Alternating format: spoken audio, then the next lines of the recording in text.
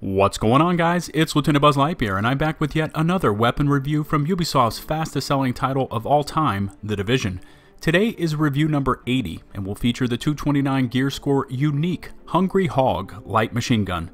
Since the Hungry HOG is built on the M60, here are some basic stats and in-game weapon info for you on the M60. The country of origin is the United States of America. The rate of fire is 500 rounds per minute. The magazine size is 100 rounds of belt-fed ammo. The fire type is full auto only, and the reload speed is somewhere in the 4.8 second range. The M60, nicknamed the Pig, started design in the late 1940s and was partly derived from German guns of World War II, most notably the FG-42 and MG-42. The initial designs were aimed at replacing the aging M1918 Browning automatic rifle. Chambered in the hard-hitting 7.62 by 51mm rounds, the U.S. Army adopted the M60 and it entered service in 1957. The weapon operates as a gas-operated, air-cooled, belt-fed automatic machine gun that fires from the open bolt position and is fed from a 100-round bandolier containing a disintegrating metallic split-link belt.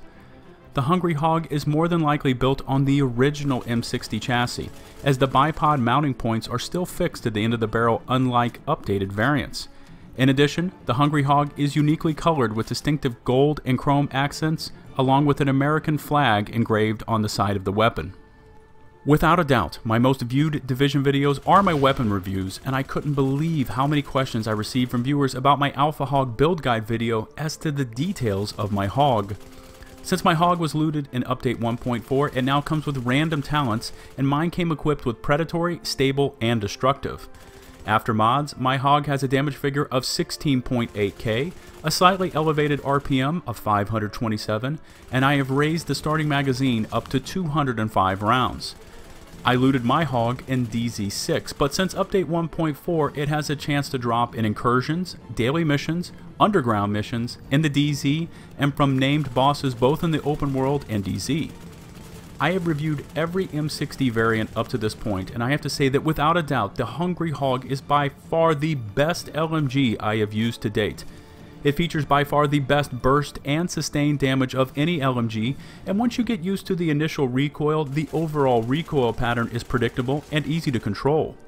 Since I primarily use my HOG in my Alpha Bridge guide, my second LMG brings the necessary damage talents such as Brutal, Prepared, and Deadly, but I have found that even when using the HOG with just its 3 talents, it is still a beastly weapon to take into battle.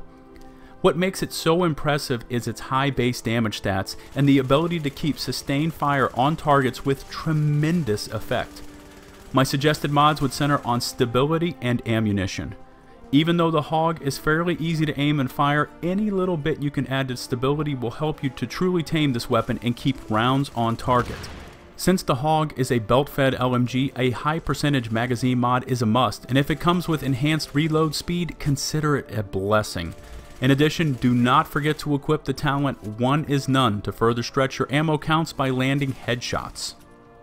I'm going to rate the 229 gear score unique Hungry HOG light machine gun a perfect 5 out of 5 stars.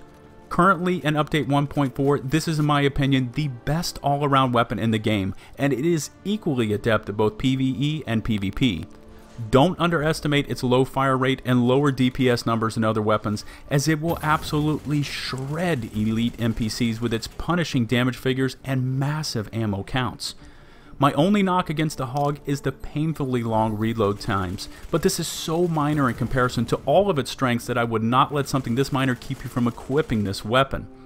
For those of you agents that are lucky enough to have this weapon, get your time in with it now, as the Hungry HOG is slated to receive a 13% base damage reduction once Update 1.5 drops. As always, I would love to hear your thoughts on this weapon and my review. Feel free to leave your thoughts in the comment section below.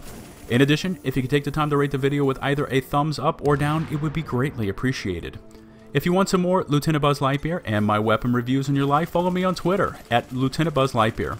I will also leave a link in the description below to my entire The Division weapon review playlist. And remember, for my channel, likes, comments, subs are loved. Until my next The Division video, this has been LtBuzzLitebeer saying peace out.